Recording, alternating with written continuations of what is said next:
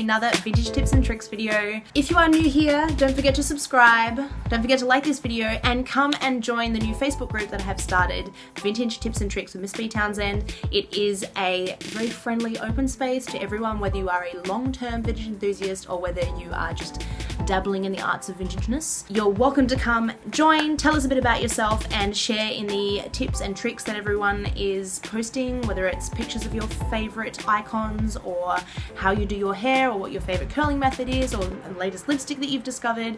It's just our little vintage community and we'd love to have you be a part of it. I'll leave the link to that below. But today I'm finally going to share with you guys my vintage and reproduction haul, the items that I have gathered while I've been here in the UK for just on 6 weeks now. So I'm going to start with the reproduction style, or kind of like accidentally vintage items. I've kind of stole the accidentally vintage things from the accidentally vegan community of YouTubers. Accidentally vintage.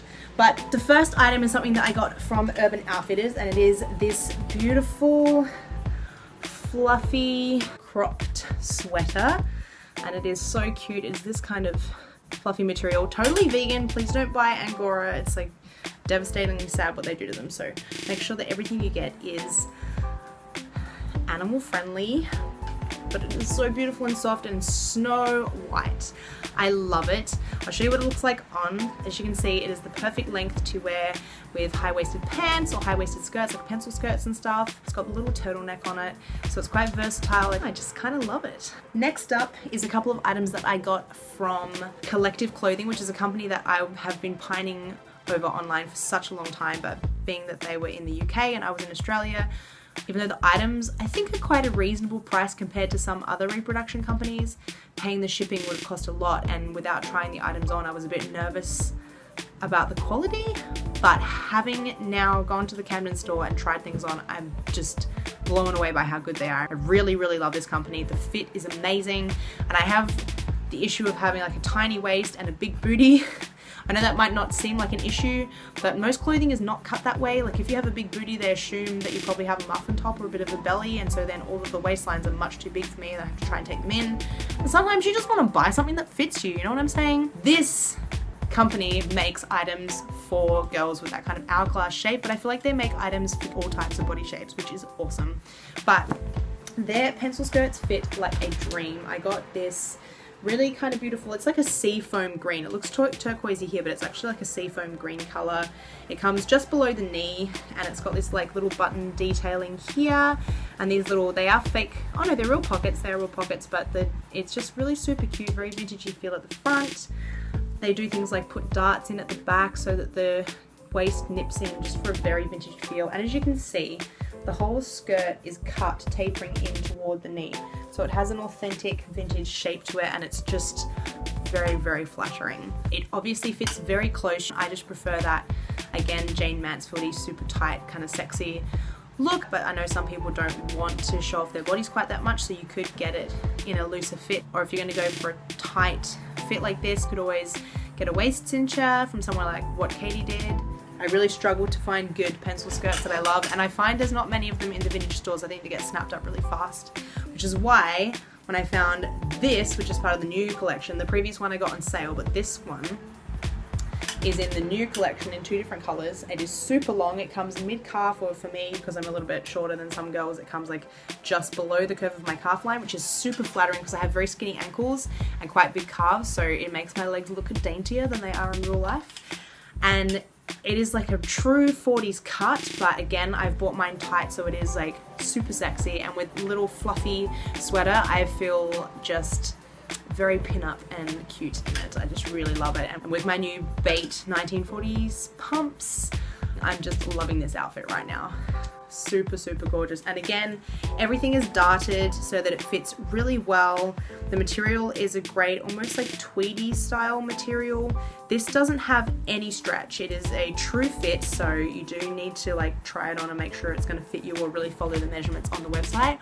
But if it does fit you, it is going to look fabulous. It isn't lined though, so be aware of that. You may want to wear a slip or something underneath.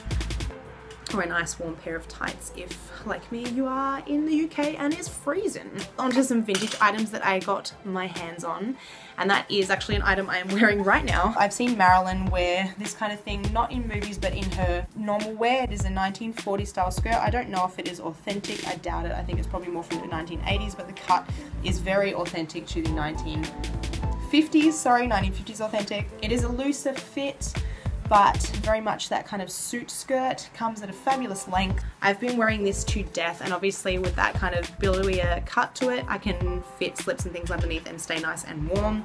And being a kind of dark slate grey kind of colour, it goes with a lot of different items, so I'm very, very happy with that particular one. Then I also got this scarf, which I am obsessed with and I'm wearing constantly. I feel like it is very British. It's got a great tartan to it. It's the right size in that it's like quite wide, but it's not too big. It's not one of those oversized scarves, so I can wear it kind of to keep warm. It's not so skinny that it doesn't do anything, but it's not so big that it's kind of overwhelming my outfit. I love that, and it has got its little tassels at the bottom. I love the color combos. It is red and green, which is very Christmassy, but then because it's got the blue in there, it does kind of make it a little bit more versatile and feel like I'm not constantly celebrating the merry season. Last but not least, I got this, which I was like so excited to find at a place called Blue 17 Vintage in Holloway in London. And it is a gorgeous kind of like a waffle knit, I guess.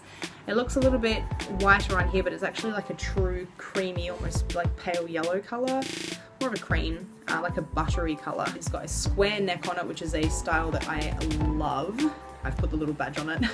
It's very authentic. It's even got sweat guards on the inside. Like, it's all completely lined all around the bust and everything. The material is very thick, making it very wearable for the warmer months if I put like a skivvy or something underneath and a petticoat under the skirt. It is all pleated all the way down and finished beautifully, and all hand stitched under here, so everything is handmade, making me think that it is a true original vintage piece. I think it's very versatile. You could definitely wear it as a 1950s piece, but I can definitely cross it over into the 1960s as well, which is great because as you saw in my video last week, I was actually wearing this dress I didn't want to show you, so I could keep it for this video, but it definitely goes into a 1960s look with the big hair and everything quite well. It also matches perfectly with a pair of my favorite vintage earrings. I really think this is going to be one of the staples in my wardrobe, so I was very excited to discover that. So guys, that is my little haul. I hope you enjoyed this video. If you did, give it a thumbs up. Don't forget to subscribe and check that little notification bell so you know what's happening on my channel. And come and join us on the Vintage Tips and Tricks group on Facebook. And if you want to get a daily vintage tip and trick, follow me on Twitter for those. I pop one up every day. They've just got little quick tips that might help you out with your vintage hair, style, fashion. A variety of knowledge is coming your way on Twitter, so don't forget to follow me there.